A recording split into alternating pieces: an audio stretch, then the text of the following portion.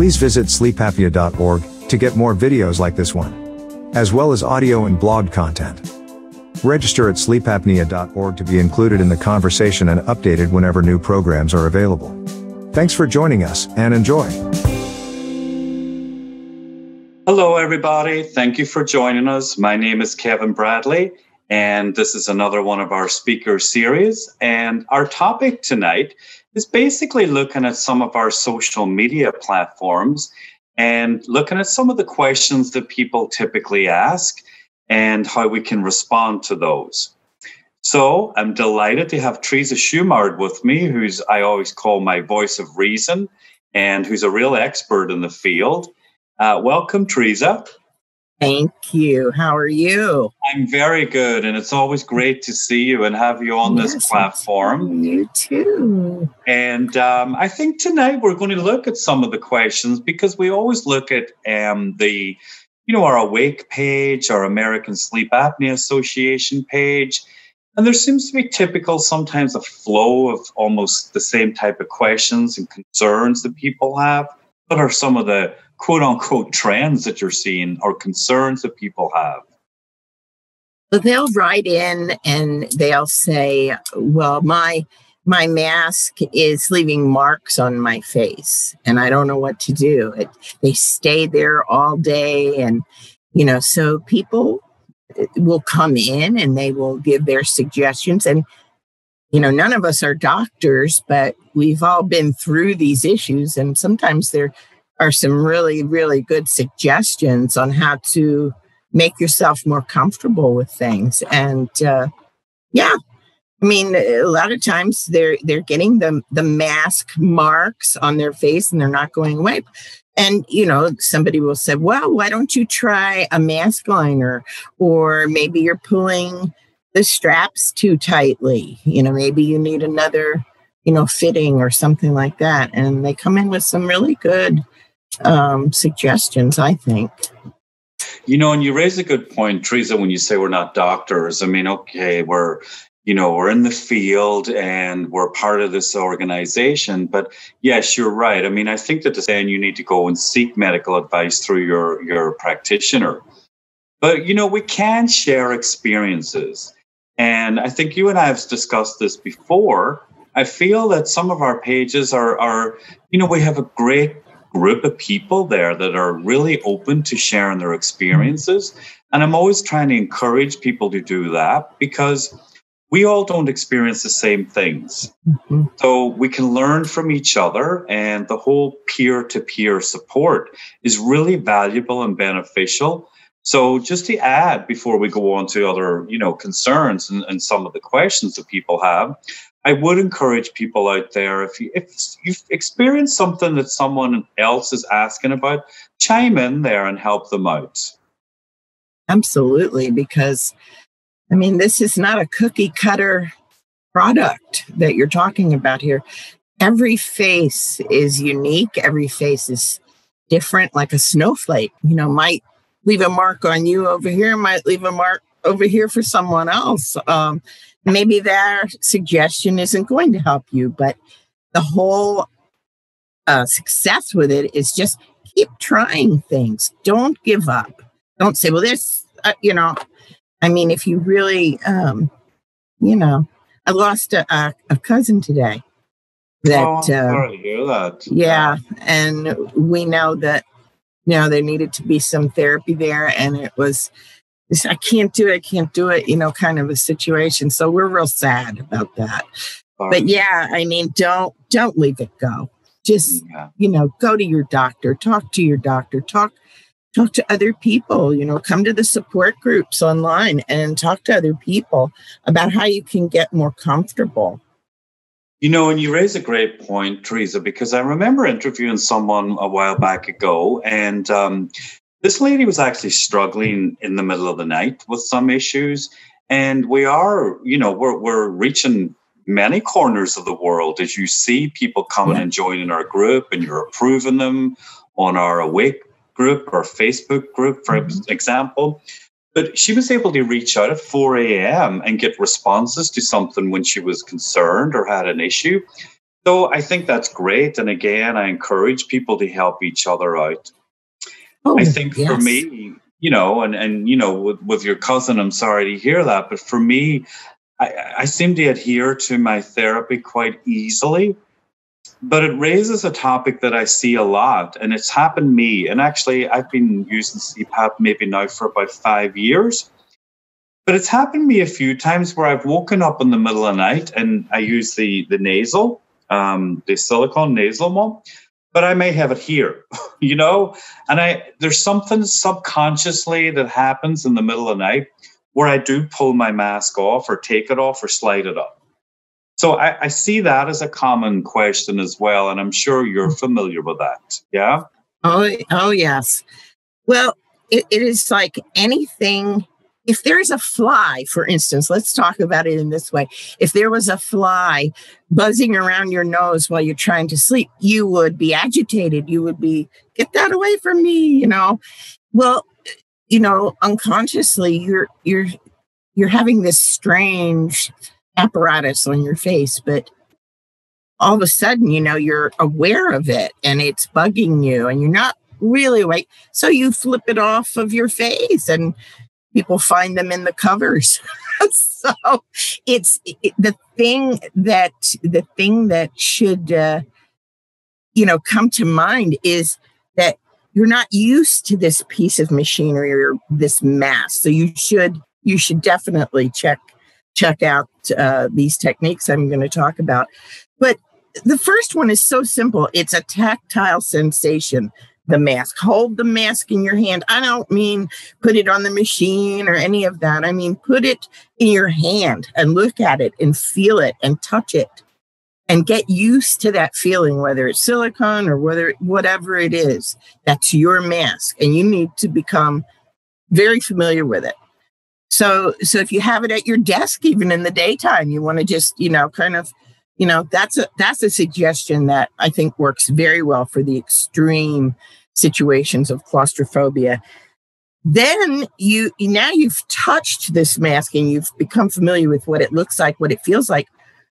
Try putting it up to your face while you're doing something relaxing, like watching television, surfing the net, that kind of thing. Something that's relaxing, though. Nothing like, don't be putting on, a scary movie or something. Use something that's going to relax you so that you can get kind of used to it. Then you want to take the mask and actually connect it to the machine while you're watching that TV, and just put it on and just relax. The key to this is relaxation, mindfulness, sometimes meditation. But the more you hold that mask and you practice with that mask, it's going to become less foreign to you. For instance, when you're pulling it off in the middle of the night, and worse than that is the claustrophobia. It's a really hard one for people to come up with, but breathing exercises, all kinds of things, and mindfulness, very important. I think that's great advice. And use it for a bit and watch TV, sit up and have your mask on and just feel that sensation. I love the idea when you're saying feel the mask as well prior to that, but then connect it to the machine and feel that air going through so you know what it's like when you're awake. And then sometimes I actually would drift into a sleep anyway. So, but it just got me used to it and acclimatized myself with it really easily. But some people have more difficulty when it's a full mask or it's positional and they're positional and they're lying in bed in a different way. And maybe the mask moves with them and it moves off their face slightly. I've seen people, question that before. And I know there's certain pillows out there as well. And I was given one years ago that had little indentations in them that would actually almost cushion your mask when you lay on your side, So some of those things are interesting. And I think, again, encouraging people to reach out to other people who have can help you overcome these issues. Absolutely. So, Theresa, one of the other things I think that we look at as well, when, I'm on the pages like the Awake page, I do see a lot of concerns from people that have issues with pressure. That wasn't really either a concern for me at the start. I mean, I think my pressure is pretty low, but I felt that there's times where even if my mask was positional, I sometimes felt like, yeah, am I breathing against something, when I'm exhaling, which is a weird feeling. And I think sometimes when your mask does become positional during the middle of the night, maybe that's when we do subconsciously rip it off because we can't suffocate either.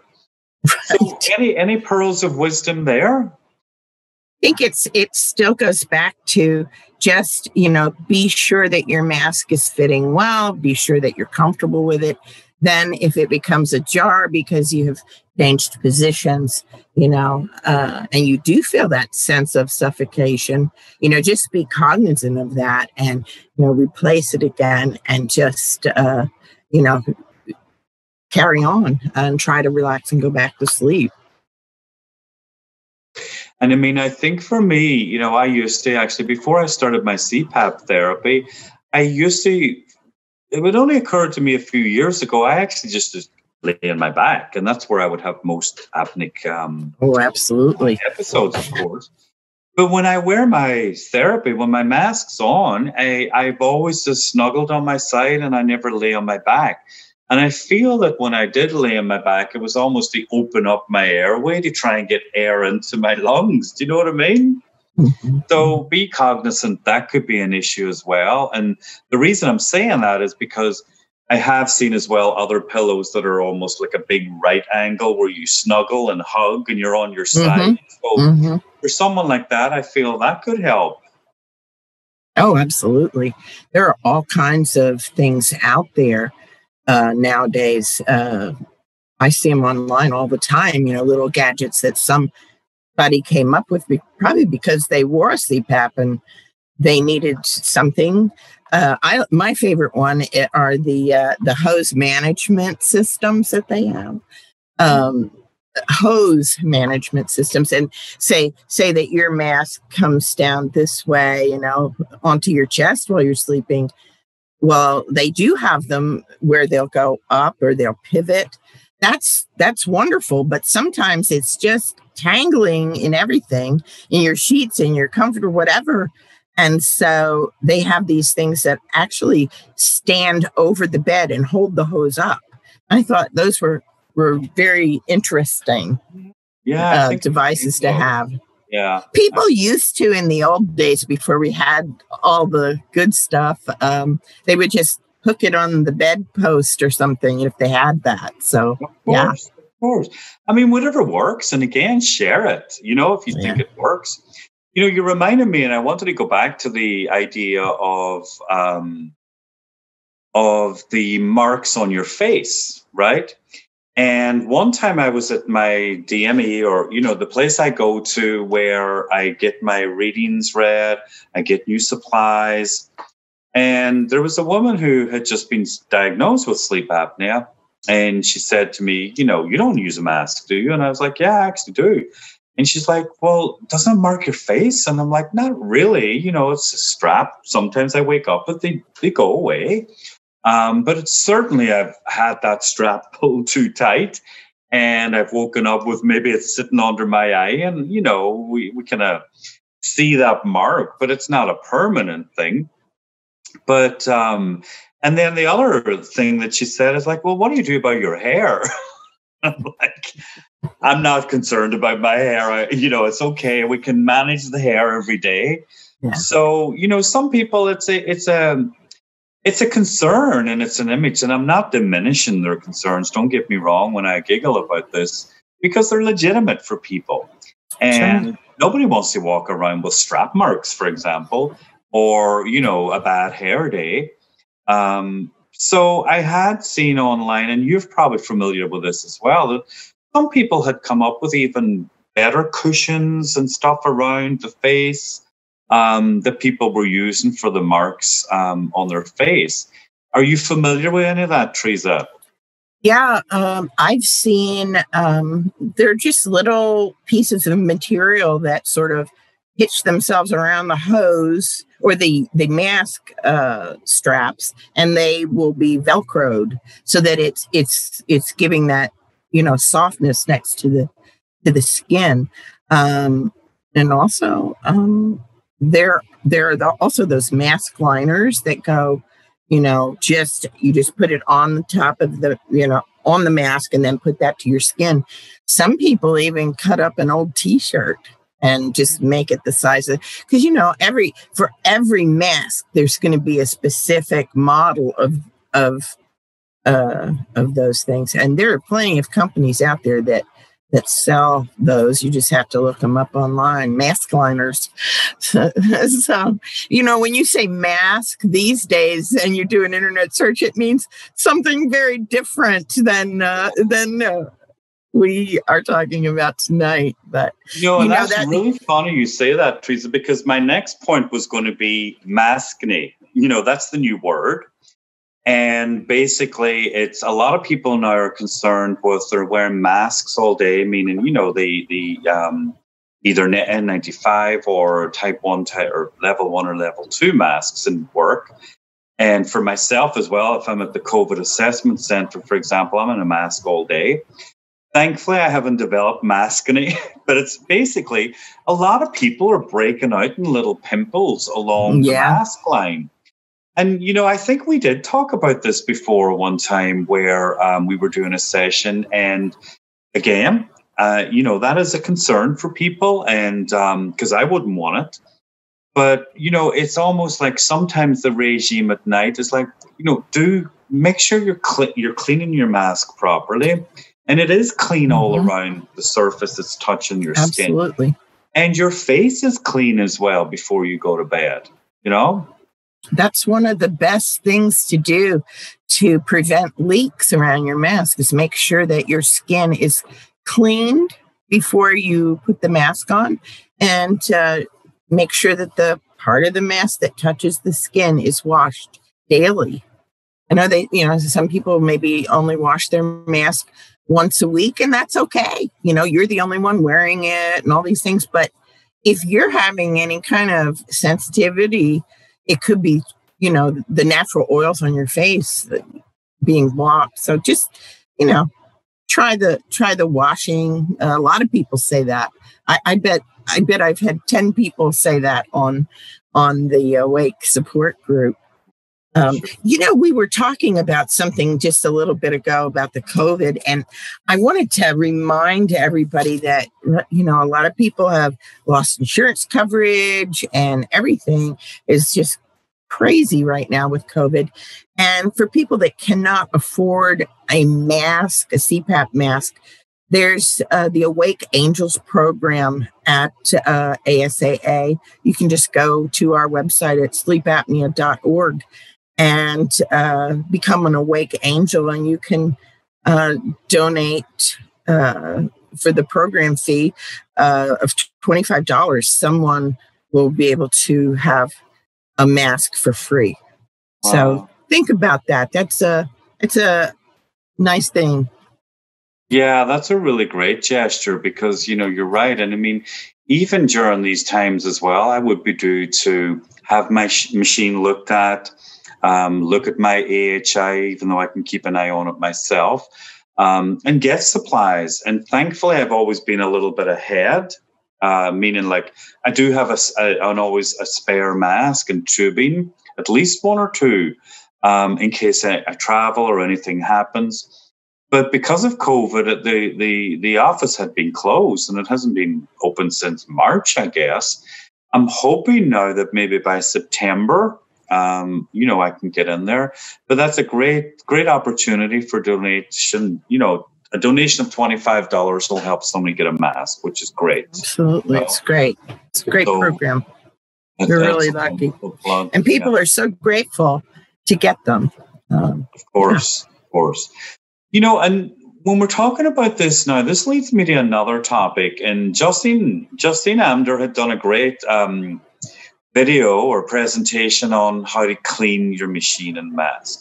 And I used to get a lot of questions about that at the start. I feel when our group was pretty new, or when I joined, there was a lot of, How do I clean it? What's the best solution?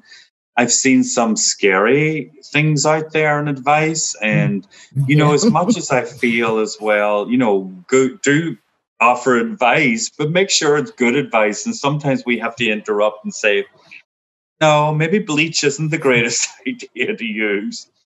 So, tell me your advice, Theresa. I have always just used mild soap and water for the mask. For the hose, I will put vinegar in a tub and just let it sort of soak around and just keep the mask clean. Put it on a fresh towel, let it dry. It's ready for you that night, and it costs nothing. I remember one time I had a man say, when I was trying to, coach him for, CPAP usage. He said that he couldn't have time for that he didn't have time. There was just no way in the morning he could do that. And I said, well, if nothing else, you would take a shower, right? Put it in the shower with you and just give it a little, it's better than nothing. It's what I said. So, and I don't know if he likes that or not, but I said it anyway. I mean, above all, to be fair, right? I don't do that every day, right? But I do empty the chamber. So I think it's important that water isn't stagnant in a chamber as well. So every week I do what you said, I put my humidifier chamber in there, in the vinegar, soapy water, let it sit, rinse it out. And of course, use distilled water as well, because you won't get that buildup. Absolutely. There's times when I have traveled where I have had to use tap water, and it's amazing the buildup you get in the bottom of the humidifier, right? But definitely, I do that every week. And you're right, the hose with the vinegar and some washing liquid. But I think it's important not to have water stagnant and have fresh water. No, definitely not. Yes, All kinds of things can grow in there and cause you terrible infection. Definitely.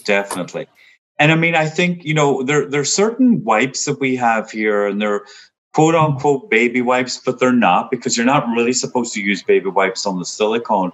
But the ones I'm able to get here are actually, they're flushable for a sense, and they're not that chemical that'll destroy the silicone coating.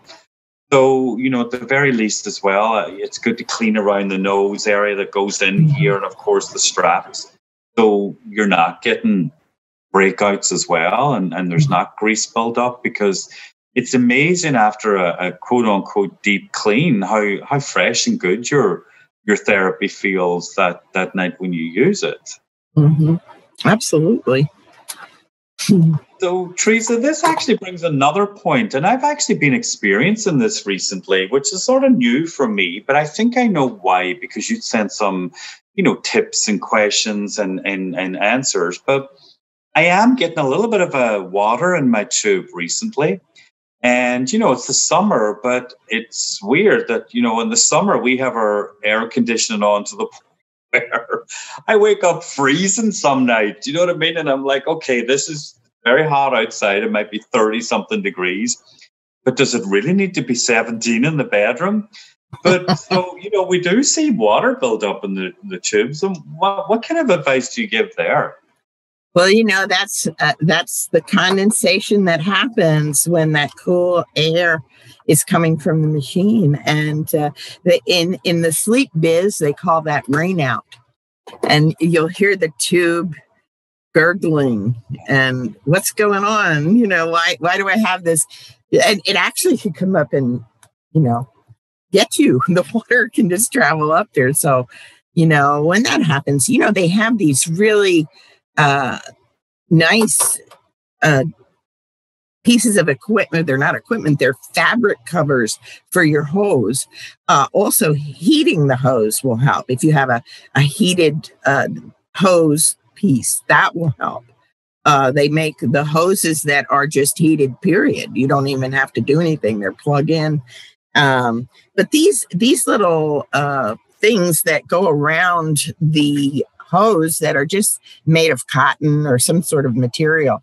And it keeps things warmer because, it keeps it the temperature, at the right place for hopefully your home, So And it I should got it. stop. The first time it happened to me, I was like, what is this noise? Because you're right, it does rattle and there's this, as the air is coming through. And I'm like, what is that? And then I could feel it then in my nose, it was coming through.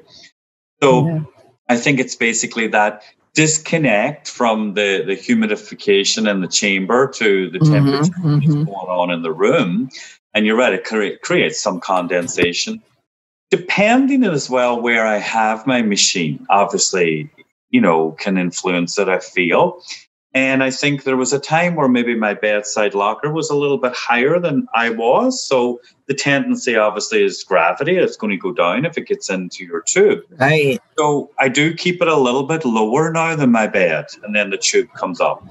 So that helps alleviate it to a sense, So that's good as well.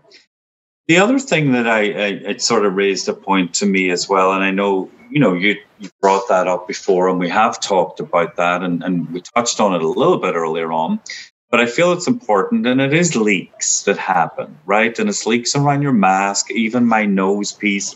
If it's not sitting perfect or sitting to a point, I'm not getting that, I'm not getting the advantage, basically, of what the therapy is used for. So I feel that most of the people's concerns are those that are wearing the full mask. Is that what you're seeing?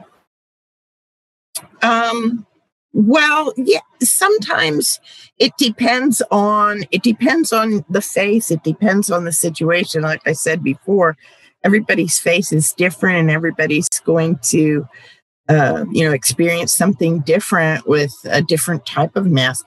I always say to a person, if they're having, a lot of leaks, but they love their mask, go up or down a size, whichever you think is going to be best. And make sure that when you are being fitted for a new mask or for a new size of mask, maybe you just want to order one. You want to say, I'm going to go for a smaller one. Okay.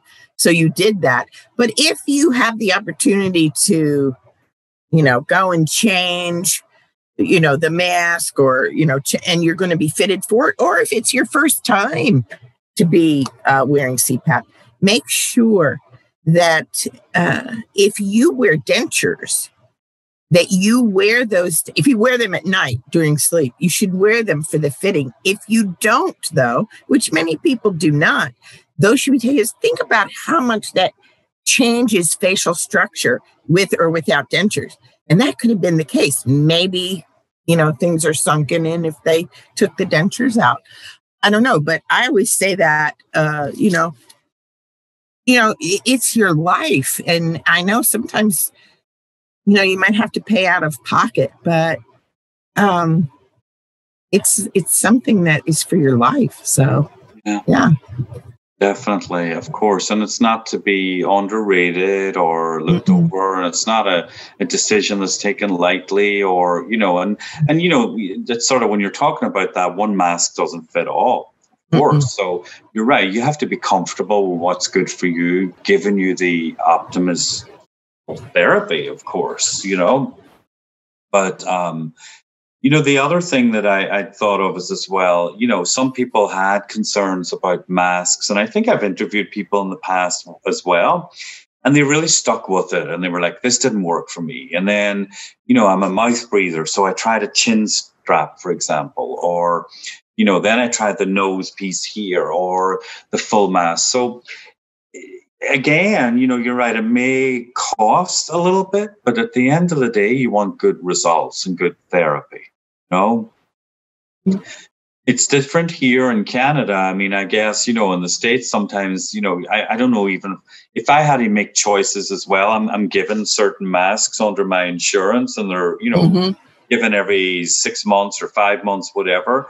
But if I wanted to deviate from something else, it's, it'll cost me, which sometimes that's worth the investment, which leads me to think as well, a lot of people are, concerned about whether they have a sinus infection or when they have a sinus infection or they have a cold or flu.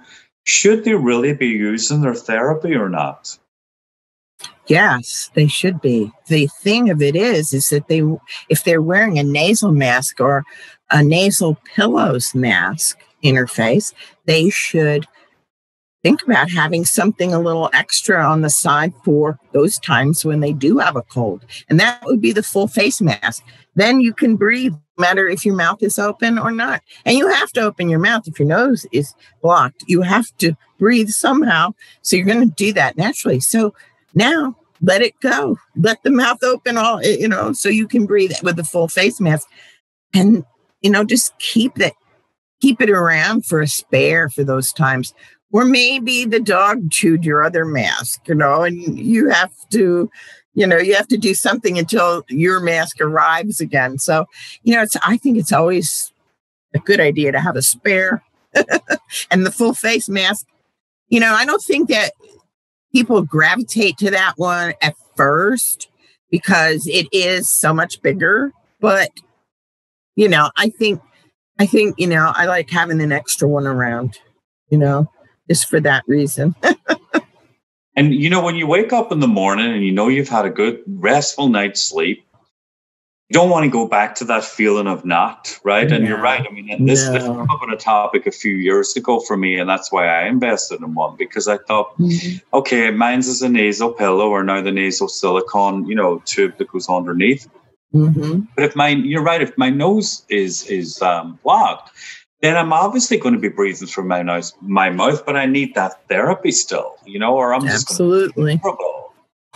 And, again, that raises another topic when we're looking at emergency situations, for example, and with hurricane season coming and we've got tropical storms here, the up there as well. So, it's always suggested as well to make sure that you've got a backup for your machine. And I remember one lady we did interview as well had one that she did have when I think she lived in Florida and there was a power outage. But what's your experience with that? Because to be quite honest, I don't have that. But that's something I should look into. Well, the battery packs that are available, they can be quite costly, but they, for people that have frequent outages, I mean, there again, it's for your health. You want to wear it. I mean, campers take them, with them, and they just budgeted that into the hobby. But I think that it's wise, that you have something like that, because if you don't, and you don't have a generator and you don't, what are you going to do? Are you just going to be feeling like that for days and days? And maybe you have, things to clean up in the yard because there was a bad storm, and, you're not going to feel like doing that. Try to keep everything normal if you can. I know sometimes easier said than done. I've seen people on different forums where they have ways to hook it up to their car batteries. And I don't know how to do any of that. But there are ways that people, have to do that. Worth looking up. Again, be creative and share your experience out there on our social network groups and ASAA page. But I think it is. I think one of the guys, Ben, that we interviewed before, he goes camping and he did have a battery pack. You're right.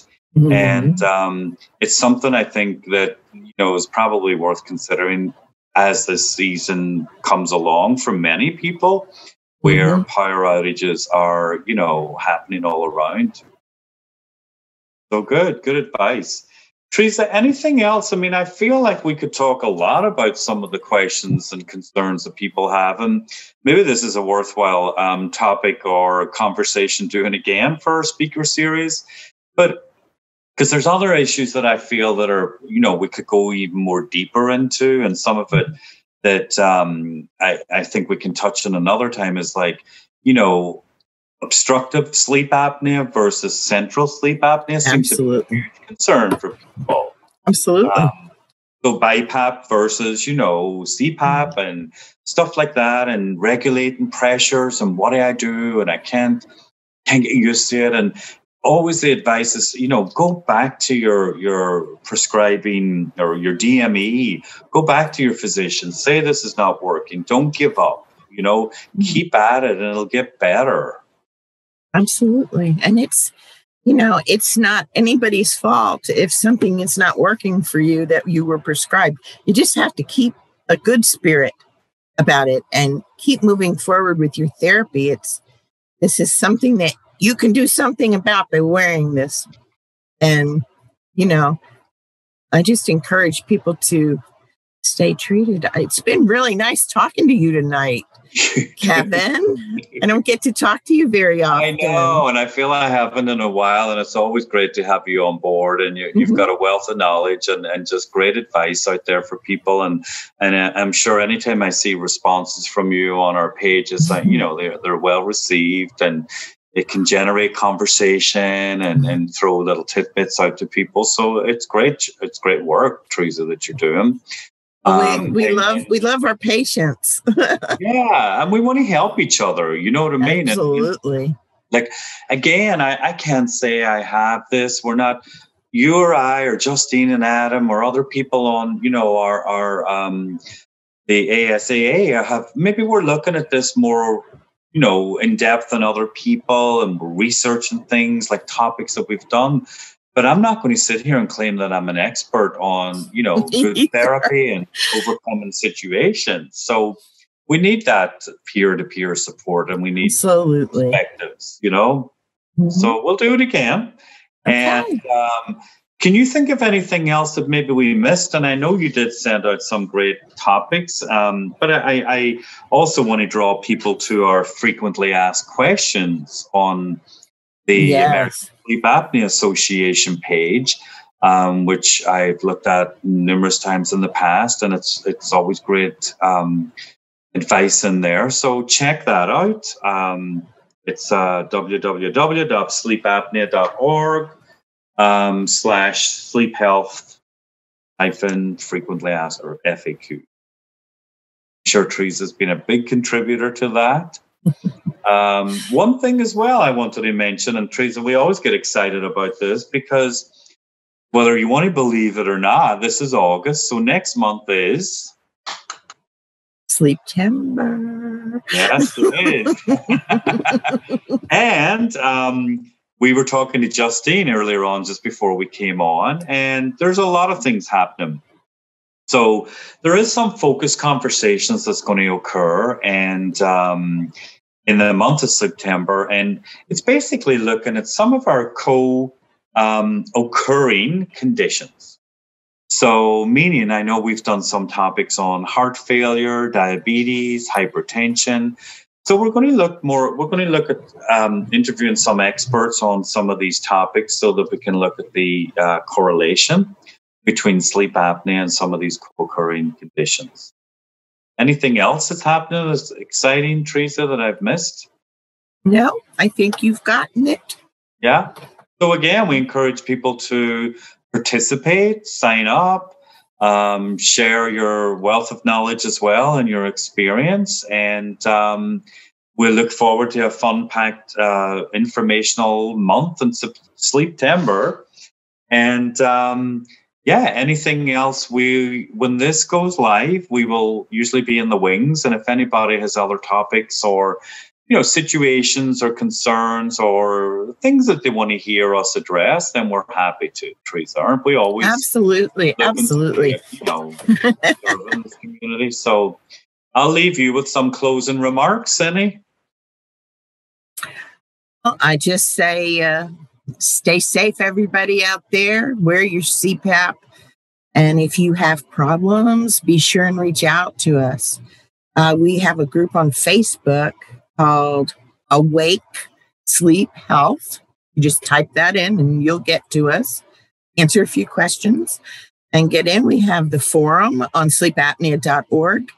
There's always somebody there to help, and you can also get in touch with the ASAA at the phone number on our webpage.